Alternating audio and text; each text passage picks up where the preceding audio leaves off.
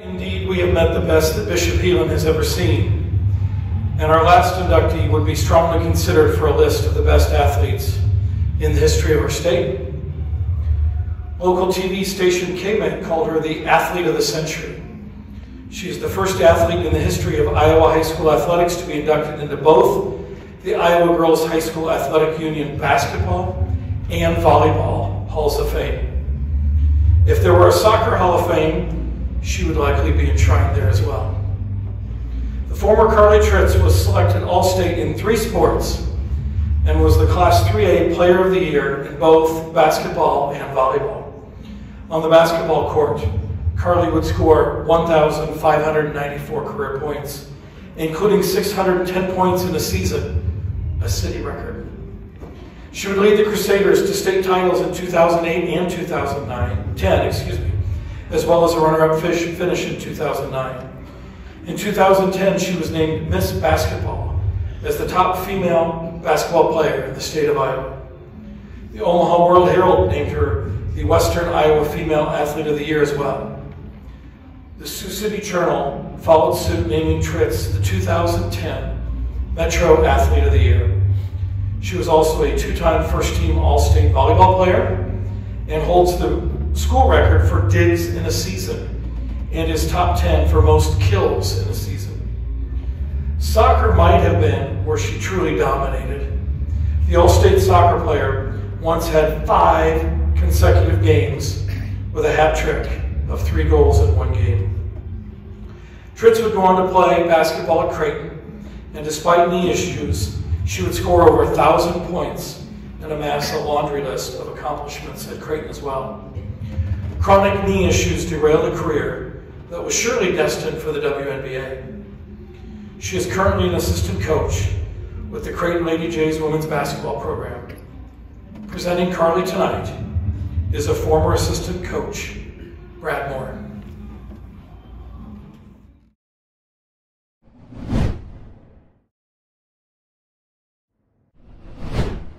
I first encountered Carli Tritz as an athlete probably when she was 5 or 6 years old in 3-on-3 youth soccer.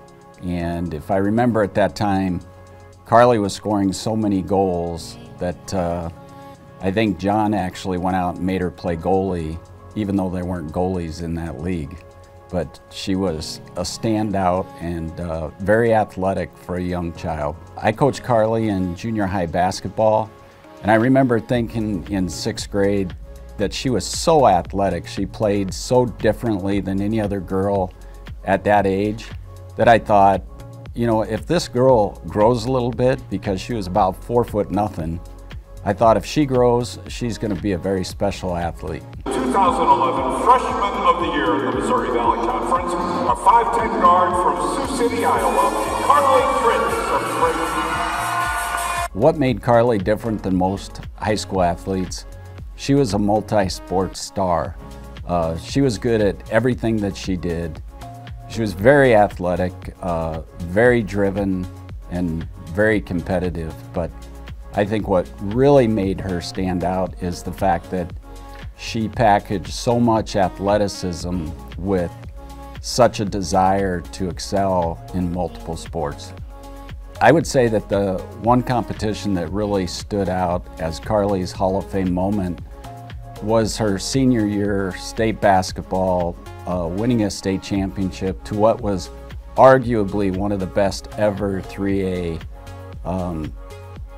group of athletes ever in a tournament. They were up against some great teams, great athletes, future Division I basketball players, and I think Carli's athleticism, her skills as a basketball player, combined with Koolstra's fast tempo style of play, really showcased Carli's talents. She was All-State, Miss Iowa basketball, but she averaged almost 25 points, shot 65%. It was one of the most amazing tournaments by a girl basketball player. My favorite Carli Tritz story is I would go back to the times when Carli was carpooling with my children, and my girls would get a big kick out of playing the radio and making Carli entertain the car. So Carli knew every lyric to every song. It was highly entertaining, and we always had a good time. My girls used to beg to carpool with Carli. It's an honor and a privilege to present Carli Berger with enshrinement into the Bishop Heelan Athletic Hall of Pride. Ladies and gentlemen, Carli Berger. To the committee, thank you guys so much. This is truly an honor, and it's because I just love Heelan so much. It's such a thread through my family, through the Tritz side, the Berger side. The other inductees, congratulations, and you guys presented the history of Heelan and why I love it perfectly. My coaches, some of them are here tonight. Sean Mansfield with soccer, Lori Slight volleyball, Doug Moody basketball, and Darren Booster basketball. Who would have thought that Heelan's first state basketball championship would be coached by Doug Moody for the girls team? Right? Like, all the history of those teams, then Doug comes back, coaches us. We were very shell-shocked by his coaching style at first, but without it, we wouldn't have been where we were. My mom literally had to force me out of the car my very first practice as a ball girl in 8th grade when I walked in there. And to think of that and to where I'm at now, and to all the coaches, you guys pulled different things out of me. As a player, a person, as a coach now, I look up to you guys as mentors, and I think back on things that I'm like, oh yeah, I pulled that from you. So thank you from the bottom of your heart, because I know what a sacrifice it is to be a coach. And you guys are pretty elite. I feel very lucky to be at Heelan the time I was. I felt like there were so many state championships. If you didn't win one, it was kind of win or bust. And what a good problem to have, to win a state championship or feel like you let your teammates or you let your program and your city and your school down. So I think that was an awesome pressure and problem to have, and really helped prepare me for other pressures in life at the next level as well. One of my favorite stories, I'll just share one quickly, was at a 2008 state tournament when we ended up winning. Doug Moody pulled us aside, or he's talking to us pregame, and he's saying, okay, he gives us our X's and O's speech, and then he goes right into, okay, I want you guys to look in the mirror. So we're all kind of looking in the bathroom mirrors at Wells Fargo Arena at State, and he said, and we weren't supposed to be in that game. We weren't supposed to win that year. We had a lot of good players, but I think we were the 5 or the 4 seed and had made some upsets.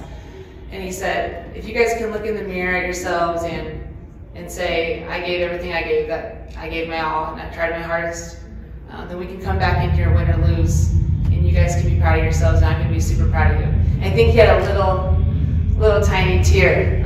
Coaching girls made him a little soft. I don't know where he is, but it is true.